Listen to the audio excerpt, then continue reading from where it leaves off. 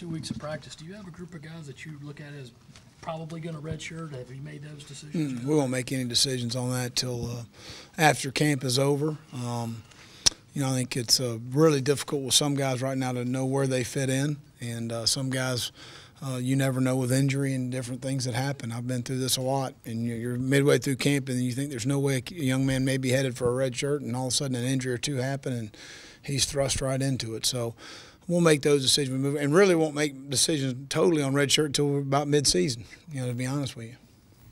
Do you think that you're in a position where you might make a change to the quarterback depth chart or practice snaps based on what happened Saturday? Might next week look possibly different? Yeah, I think we got to narrow it down to 2. There's no question, and still have the third guy repping at times, but see how they do Saturday. We've had a scrimmage situation on Wednesday.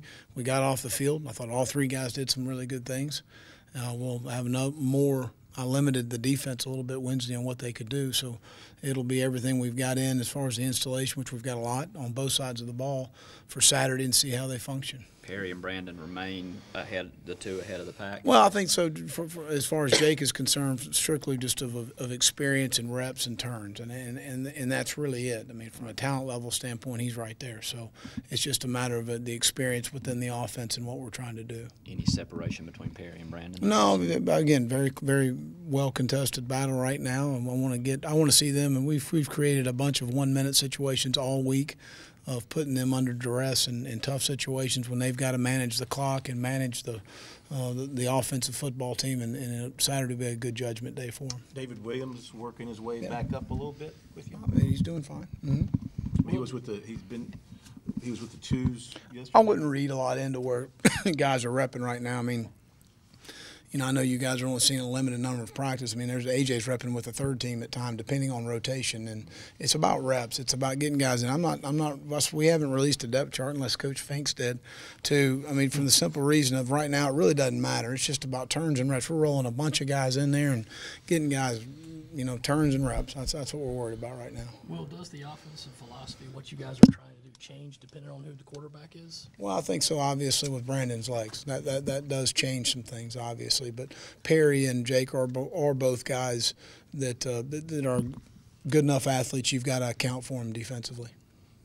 Will, how much weight will y'all put on tomorrow, especially in some of those areas like receiver and maybe in the secondary where you've got young guys and guys still trying to work their way into the mix a little bit? As far as as far as tomorrow and that scrimmage situation and seeing them in that kind of environment? Oh, it's huge. I told our guys, the choices and decisions you make on the field, what kind of football player are you? What kind of toughness do you have? What kind of effort do you display when the coaches are off the field? What do you know? How far along are you?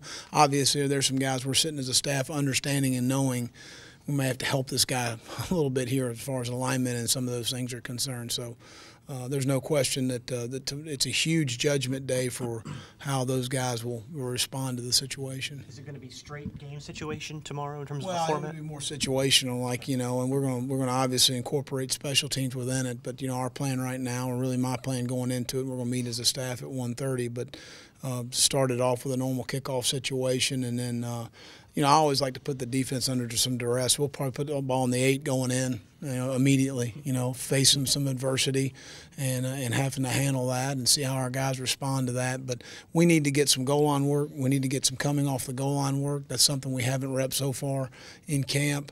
More red zone work, some move the ball, move the field, and then we're probably going to use a halftime, go in the locker room, show them how we run halftime. I think that's important for them to get exposed to that this Saturday and next Saturday, and then come out and I'll put 10 minutes on the clock and we'll have a 21-21 game and play out the game. I think it's important for our staff to go through all of the game management situations that arise, the different things that happen. We're a new staff, albeit I've worked with Rope and T-Rob and Coleman and Mike and Lance and all these guys for a long time.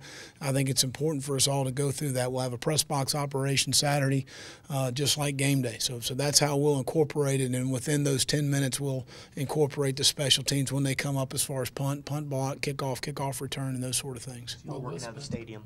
tomorrow. Yes. With special teams, how comforting was it to come in and know you have a senior kicker and an experienced punter to lean Two on? talented guys, and so, we've got to continue to improve our team speed and special teams. That's critical. We also have some good returners. I'm a little worried about ball security and some issues, but Rashad and AJ, Jamari Smith is a young man that's done a nice job. Chris Amons fields the ball extremely well. Debo Samuel does some nice things for us, and Rendricus Davis and Corey Banks are two young players that we're excited about.